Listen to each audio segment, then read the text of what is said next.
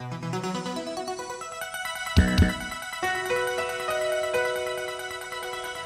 filmmaking is absolutely awesome. It teaches students the entire filmmaking process in 2 weeks. It's very compressed, so they'll come in the first day not knowing anything about film. They work together and they then start to learn, the script writing process, the storyboarding process, developing shot lists.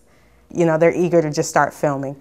But the important thing about this course is it provides a framework. They get a training of the equipment, how to operate it, how to safely use it, how to troubleshoot a lot of times. They are able to edit the film, and by the last day they've walked home with a film, a DVD that they can show mom and dad and grandparents.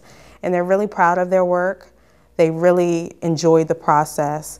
I have kids, repeating from previous summers, and I'm like, hey, you're back again. I like the class so much. Let's make a film about this summer.